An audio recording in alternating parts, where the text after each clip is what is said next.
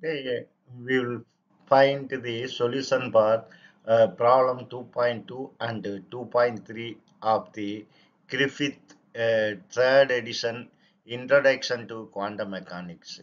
This first we will see the problem 2.22. The problem is evaluate the following integral. So there are three integrals are given. This is related to Dirac delta function. Both problems are related to Dirac delta function. Uh, Now we will solve one by one. We know from the Dirac delta function property, f of x is equal to integral of f of x into delta x minus a is equal to f of a. That is, this integration is valid only if delta argument of delta is 0.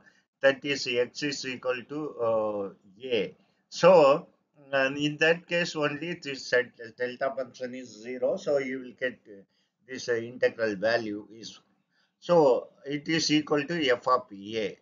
Based on this relation, we will find the solve the one by one integration. First, we will take the part A. So this is our integration. So here you can see this will be 0 only x is equal to minus 2.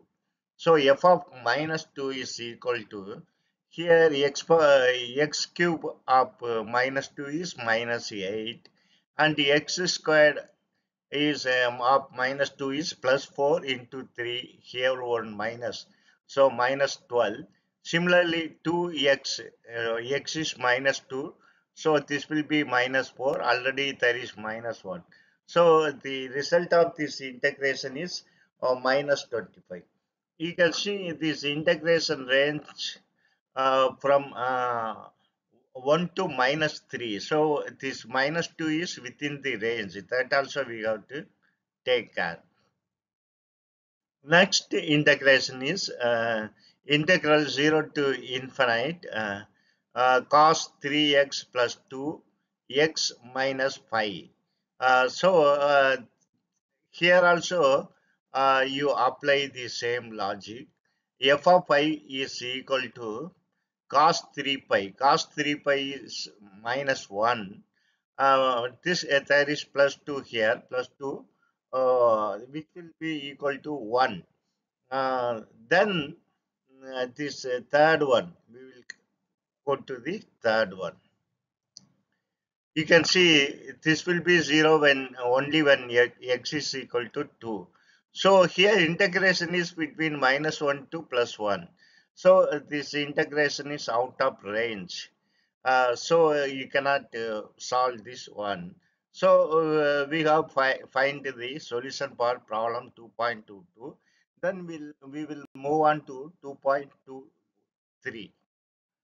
Uh, Problem 2.23 is the delta functions live under the integral sign and two expressions t1 of x and t2 of x involving delta function are said to be equal if integral between minus infinite plus infinite f of x t1x dx is equal to integral f of integral between minus infinite to plus infinite f of x t2x dx for every function, that is every ordinary function of f of x. There are two parts in it. We will solve one by one. Part A is so that delta of Cx is equal to 1 over modulus C delta x, where C is a real constant. P is here to check the case where C is negative. So additionally, we have to do this also. First, we will prove this relation, that is delta of Cx is equal to 1 over modulus C delta x. For that, you take the basic definition of delta function definition, integration. That is integral between minus infinite to plus infinite f of x delta x minus x dx is equal to f of a. This is the definition.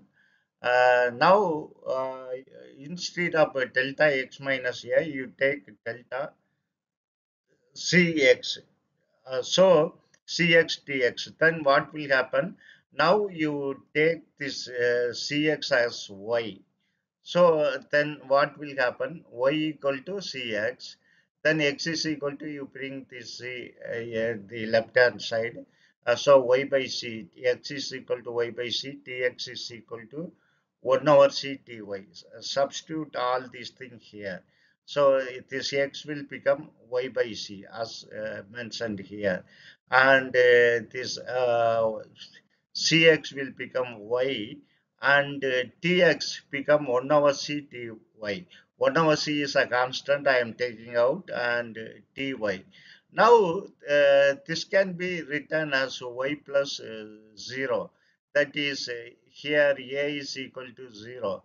Uh, so if, for delta 0, this integral must be equal to f of 0. So naturally, this one, we have just changed the label, nothing more than that. So this integral minus infinite to plus infinite, f of x delta cx dx is equal to 1 over c f of 0. Now we will check the other thing. What will happen if c is negative? Now the same problem, but we have changed the integral limit from minus infinite to plus infinite. We have changed plus infinite to minus infinite.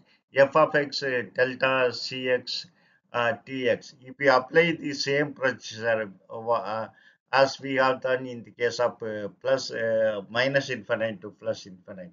Only thing is, this will become, if you change the limit minus infinite to plus infinite, then this integral will become minus, because we are changing the limit, interchanging the limit. Naturally, one minus will come, minus 1 over c f of yc, and delta y dy is equal to minus 1 over c f of 0. So, in both cases, whether it is minus infinite to plus infinite or plus infinite to minus infinite, you will get modulus c. Modulus c means whether even if it is minus, you will get plus. So, the general relation is delta cx is equal to 1 over modulus c delta x. Hence, we have proved part A. Now we will go for part B. Part B is, let theta of x be the step function.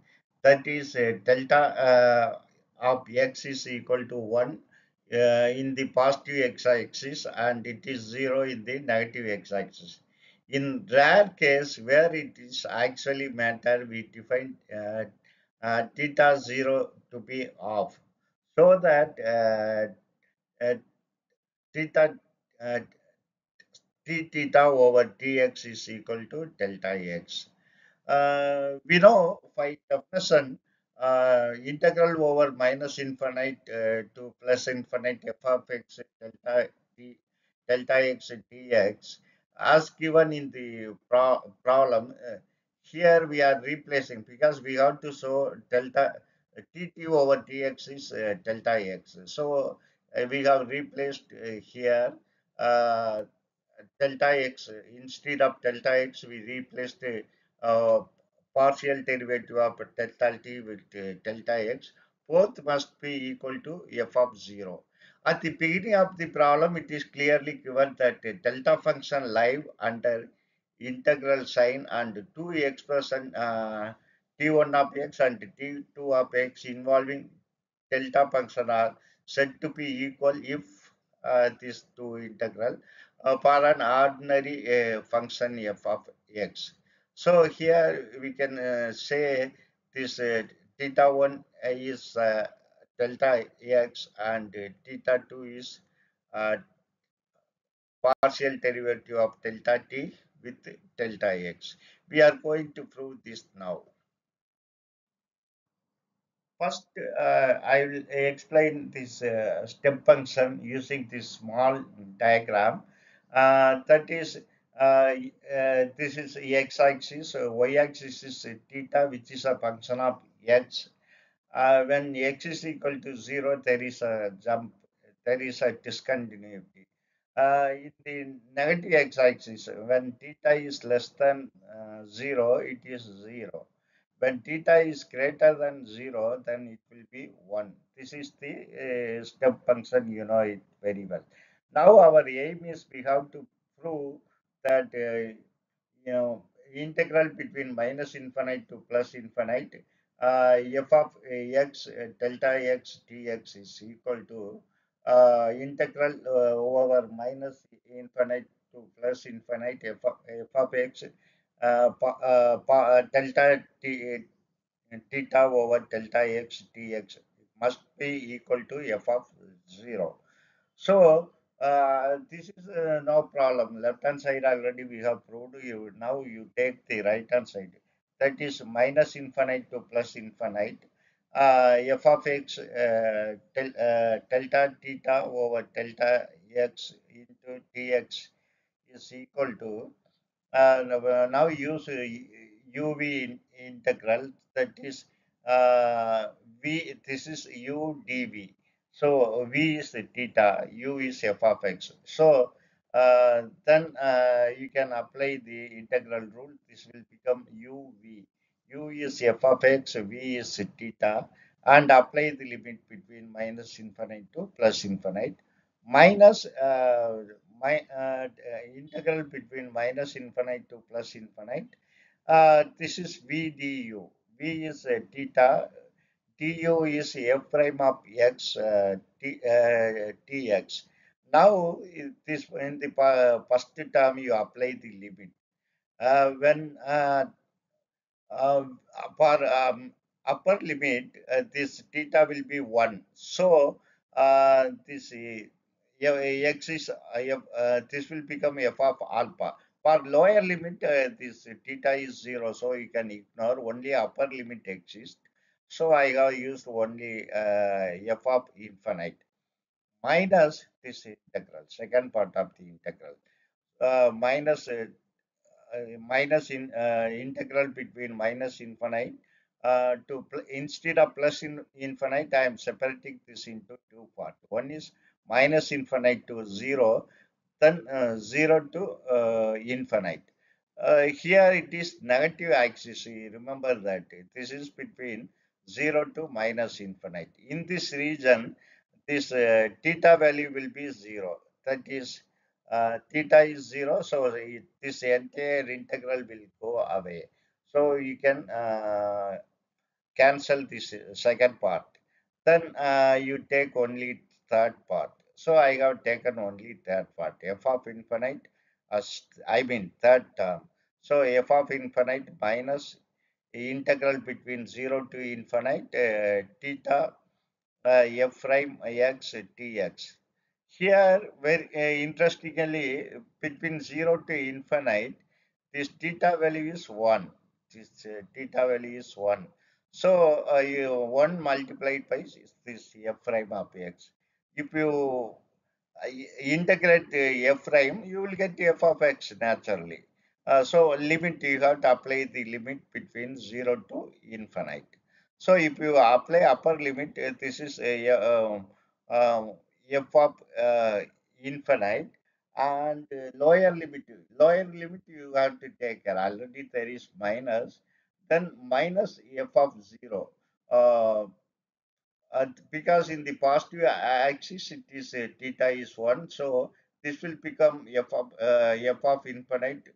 When you apply lower limit, this is plus, minus of minus will become plus f of 0. So here this first two term will get cancelled. That is this term and this term will get cancelled. So only this f of 0, you will have only f of 0. So the right hand side of the integral also f of 0, like left hand side. Uh, So now we have shown that the integral between minus infinite to plus infinite f of x delta theta over delta x dx is equal to f of 0. And we have already proved that uh, the integral between minus infinite to plus infinite f of x delta x dx is equal to f of 0. So both are same. That is this function. Uh, Delta theta over delta tx is equal to delta x. So we have proven the second one also. Thank you very much for watching my video and supporting me continuously. Thank you very much.